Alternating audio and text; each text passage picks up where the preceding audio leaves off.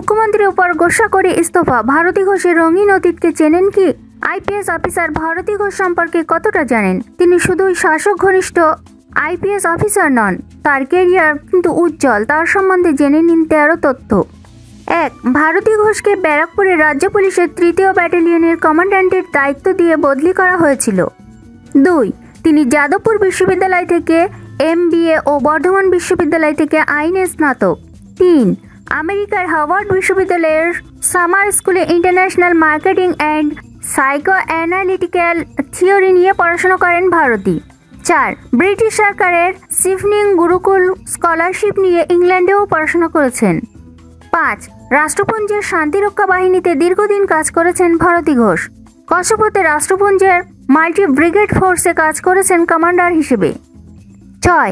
চাঁদ, মধ্য Africa, Ethiopia, Somalia, Haiti ও বাগদাদের মতো জায়গাতেও রাষ্ট্রপুঞ্জের মিশনে কাজ করেছেন ভারতী।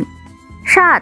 মোট 6টি UN মেডেল ও 2014 সালে পশ্চিমবঙ্গ মুখ্যমন্ত্রী মেডেল পেয়েছেন ভারতী।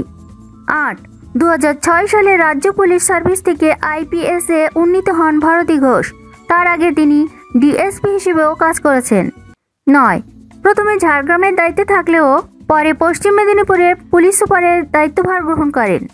মাওবাদী আন্দোলনে উত্তপ্ত জঙ্গলমহলের আইন শৃঙ্খলা রক্ষার দায়িত্ব তার উপর বর্তেছিল। 10. মাঝে নির্বাচন কমিশন তাকে CID-তে বদলি করে দিলেও দ্বিতীয়বার ক্ষমতায় এসে মমতা বন্দ্যোপাধ্যায় আবার পশ্চিম মেদিনীপুরের পুলিশ সুপারের দায়িত্ব দেন ভারতীকে। 11. পুলিশ সুপার হিসেবে বিভিন্ন জনসেবামূলক কাজে যুক্ত ছিলেন ভারতী ঘোষ। 12. মুখ্যমন্ত্রী মমতা বন্দ্যোপাধ্যায়কে জঙ্গলমহলের মা বলে সমালোচনার মুখে পড়েন ভারতী। 13. রাজ্যের শাসক দল তৃণমূলের স্থানীয় নেতাদের উপরেও তিনি ছড়ি ঘোরাতেন বলে অভিযোগ ওঠে। মুখ্যমন্ত্রীর ঘনিষ্ঠ হলেও পরে দূরত্ব তৈরি হয় দুজনের মধ্যে।